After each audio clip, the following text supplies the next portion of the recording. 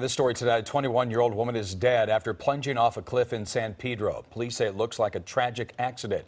And KCAL 9's Peter Daut reports it happened in the same spot where several others had deadly falls in the past. It's a view that police in San Pedro say a woman accidentally died for. Investigators say the 21-year-old climbed over this wall Friday to get a closer look at the ocean below. She was with friends and wearing flip-flops when they say she accidentally tripped while trying to take a photo, plummeting roughly 100 feet onto the rocks below. That's sad. That's sad. It could have been me. Terry Brown watched as firefighters removed the woman's body. Investigators say the woman had just moved to Los Angeles from Reno, Nevada, and came to Point Fermin Park on her first full day in California to take a photo of the Pacific. Brown says she herself has climbed over the 3-foot wall to get better views, but no longer. Because it's dangerous. People dying.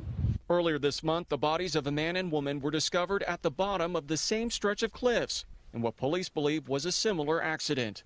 Not including suicides, fire officials say about a dozen people a year accidentally fall to their deaths. Use common sense. That's shifting ground there.